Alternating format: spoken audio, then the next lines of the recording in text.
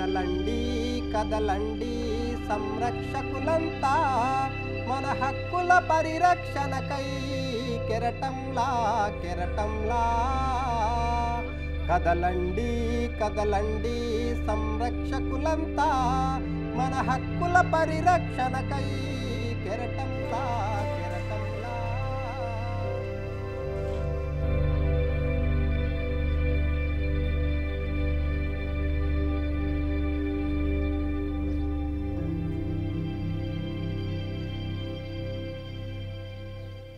నా భార్య సేవ్ చేసుకుంటున్నాను.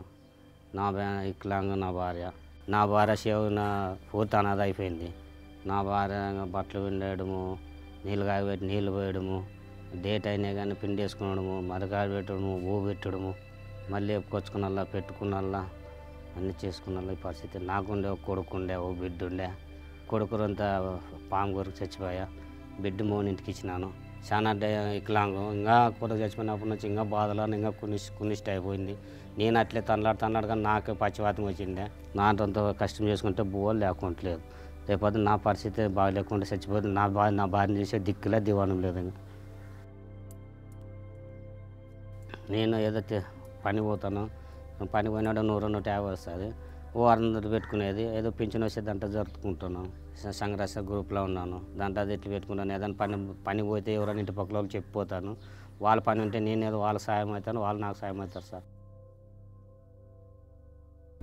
నా భార్య నా సేవను చూసేదానికి బయట వాళ్ళు ఏమో అని అనుకున్నా నాకు అభ్యంతరం ఏం లేదు. నా భార్య నాకు ముక్కు. నా భార్య బాగుంటే నాకు బాగున్నట్ల.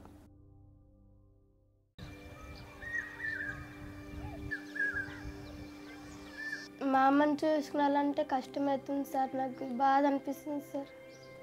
మా నాన్న ఎక్కడంటే ఎక్కడ పోతాడు సార్. ఇంకా మేము పట్టుకొచ్చుకునేలా ఇంకా అది భూ తినిపియాలా, మకం గడిపియాలా. ఇంక సార్ అన్నీ మేమే చేపిస్తాం సార్. అన్నీ మేమే చేపిస్తాం. లేకపోతే ఇంకా ఎక్కడన్నా తుట్టు పోతాడు అలి కాసి ఇంకా మమ్మీ పట్టుకొచ్చుకునేలా అన్నం మేమే తినిపియాలి, అన్నీ మేమే చేయాలి సార్. మా అమ్మకి బాధ అనిపిస్తుంది సార్. ఒక్కసారి ఏడుపు వస్తుంది సార్ నాకు. ఎక్కడ పోయినా ఇంకా నేనే ఉండాలా. ఏటి పోయినా ఒక జ్వరం వచ్చిందంటే నేనే పోవాలి. ఎక్కడ తుట్టినా లేకపోతే కూలి కానీ ఎవరు పిలుస్తారు మాకు సార్, ఎవరు పిలుస్తారు. మా అమ్మకు పింఛన్ వచ్చినప్పుడు మేము ఇంకా ఉప్పు కారం అన్నీ తెచ్చుకుంటాం. బజార్కి అక్కడ వెళ్ళి తెచ్చుకొని అట్లా సరిదిప్పుతాము. ఆ ముక్కు ఇంకా 1000 రూపాయలే వచ్చేది, ఎంత వచ్చి రావు.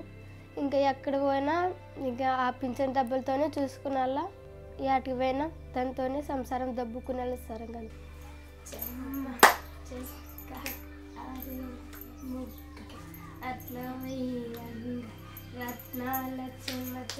మా ఫ్రెండ్స్ వాళ్ళందరూ బడికి పోతుంటే నేను పోలేను కదా సార్. ఇంకా నేను మా అమ్మని చూసుకుంటూ ఉంటాను. నాకు ఇంకా అప్పుడు బాధ అనిపిస్తుంది సార్. మా అమ్మని చూసుకుంటాను సార్ నేను. మా డాడీ నాకు ఎక్కడ సంతోషం లేదు సార్. బాధ అనిపిస్తుంది సార్ నాకు. ఇక్కడ పోను సార్, నన్ను ఈడే ఉంటాను. మా అమ్మని చూసుకుంటే నాకు చాలు సార్. మా అమ్మని మా డాడీని చూసుకుంటే చాలు నాకు చాలు.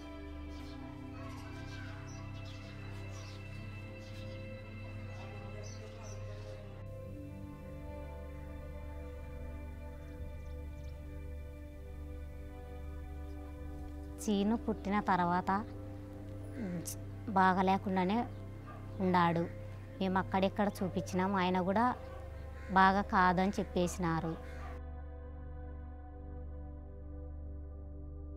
నేను ఎక్కడ పోయేదానికి లేదు. ఇంటి దగ్గర బాబుని చూసుకుంటూ ఉండాలి. బాబుకు అవి ఇవి చేసుకుంటూనే ఉండాలి. ఇంకా అన్నీ నేనే చూసుకుంటూ ఉండాలి. ఇప్పుడు ఇంకా ఆమె మెత్తబడిపోయింది. ఇంకా నేనే ఉండి చూసుకోవాలి. నేను సేలులో పనికి పోతుంటాను. కాకపోతే ఒక ఆదివారం వస్తేనే పాప ఇంటికాడ ఉంటే అదొక్క రోజే నేను పనికి పోతాను. నేను ఎక్కడన్నా పోవాలంటే కూడా బాబుని ఎత్తుకొనే పోతా. మా వారు 3 నెలలు డ్రైవర్ పనిగా పోతాడు. మా ఆయన ఒకరు తేవాలి, మేము ఇంతమందిని తినాలి కూర్చొని. సీను అదే ఇప్పుడు చిన్న పిల్లోడే ఎత్తి దింపగలము. పెద్దగా అయితే చాలా కష్టంగా ఉంటుంది కదా. మాకు పిల్లోడు చాలా కష్టం. ఎత్తి దింపాలంటే నాకు కూడా ఆరోగ్యం దొమ్మలు నచ్చేది, తలకాయ నచ్చేది. బాబుని చూసుకునే కూడా చాలా కష్టమే. కాకపోతే ఇంకా తప్పదు, చేసుకోవాలి కదా.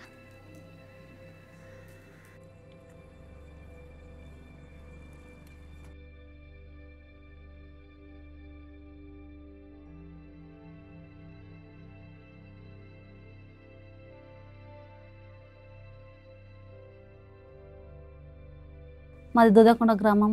నా పేరు కాసింబి. నాకు 2 పిల్లలు, ఒక అబ్బాయి ఒక అమ్మాయి ఉన్నారు. అమ్మాయిని చదివించుకుంటున్నాము. పిల్లోడు వికలాంగుడుగా పుట్టడం వల్ల వానికి ఏం చదివించుకోలేకపోతున్నాం.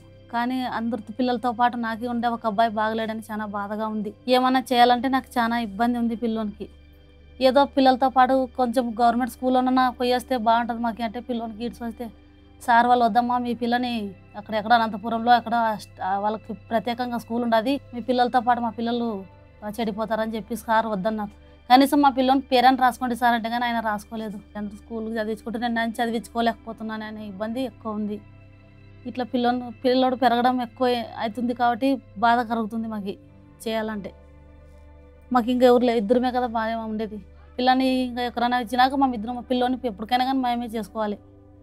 ఎక్కడైనా బయటికి వెళ్ళినా ఇట్లా పిల్లోని తీసుకొని ఎందుకు వచ్చినావు అనే వాళ్ళు కొంతమంది ఉన్నారు.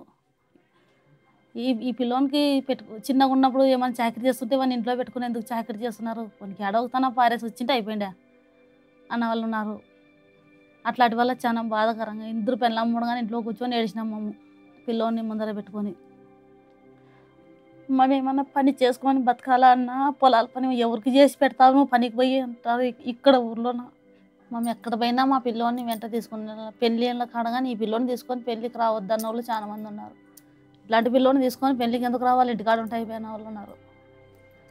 వాడు ఎవరన్నా నీళ్ళ కాడ నీళ్ళు తాగినా అబ్బో వాడు తిన్నాడు, వాడు ముట్టుకున్నాడు నీళ్ళు గలీజ్ అని తాగరు కొంతమంది. వాడు ముట్టుకున్నాడు, వాడు తిన్నాడు గలీజ్ చేసింటట్టు నీళ్ళు అనే వాళ్ళు కొంతమంది ఉన్నారు.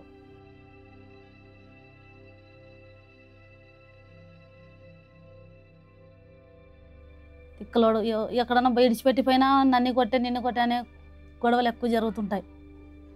పిల్లోని ద్వారా చాలా కొట్టిన పిల్లోని కొట్టుకునేది, మరియు తర్వాత ముందర పెట్టుకొని ఏడిచేది అలాంటివి చాలా జరిగినాయి.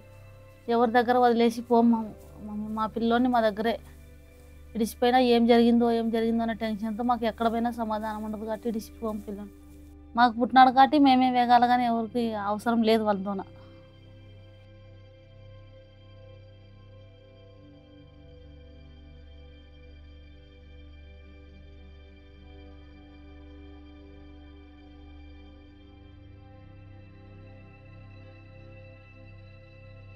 నా మగనికి చూసుకోలేక ఆరోగ్యం బాగలేక నాకు అన్నం తినబుద్ధి కాదు, మెంటల్ వస్తుంది నాకు. అసలు ఆరోగ్యం మంచిది కాదు.